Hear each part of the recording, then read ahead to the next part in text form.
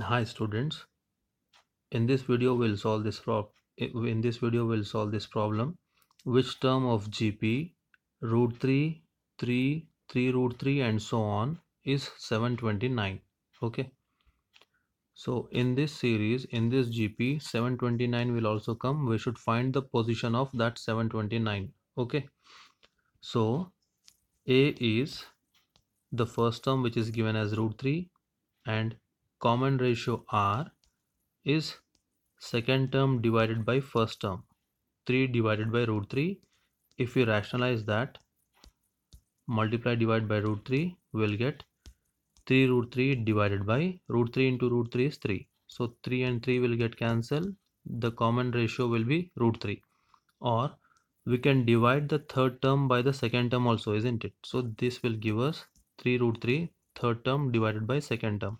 So 3 will get cancelled. R is how much? Root 3. Okay. So we have A is equal to root 3 and R is also equal to root 3. Alright. So we should find what is the position of 729. So let AN is equal to 729. We should find the value of N. Okay. So what is the formula? AN is equal to AN is equal to AR power N minus 1, isn't it? So let us substitute the values. AN is 729 is equal to A is equal to root 3. Okay, and R is also root 3. So this is root 3 whole power N minus 1. Okay, now what is root 3? It is 3 power 1 by 2, isn't it? Root is actually 1 by 2 into, we have one more root 3 here, right? So that means it is 3 1 by 2 multiplied by N minus 1. Okay, so this is 729. All right, so this will give us 3 1 by 2 multiplied by 3 n minus 1 divided by 2. Okay, n minus 1 divided by 2. This is 729. All right.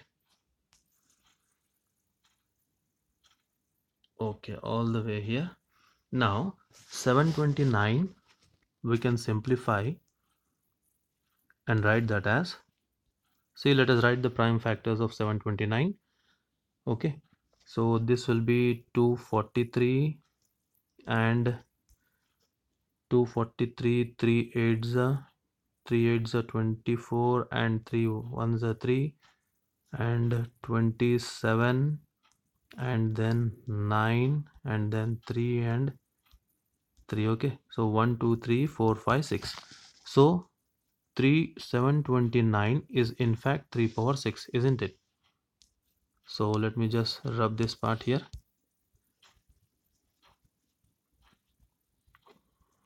Okay, so 729 is 3 power 6 and the bases are same here, isn't it, on left hand side? So we should add the powers. All right, so this will give us 3 1 by 2 plus n minus 1 divided by 2. Okay, so what is 1 by 2 plus n minus 1 by 2?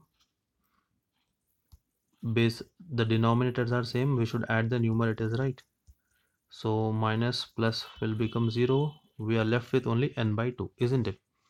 So this will give us 3 power 6 is equal to 3 power n by 2. All right, so let me just rub this part.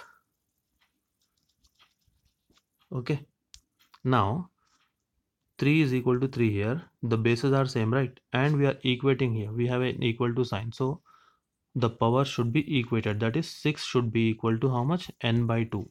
Okay, this power should be equal to this power, so 6 is equal to n by 2. Now if you cross multiply, 6 into 2 is equal to how much? N, so which is 12.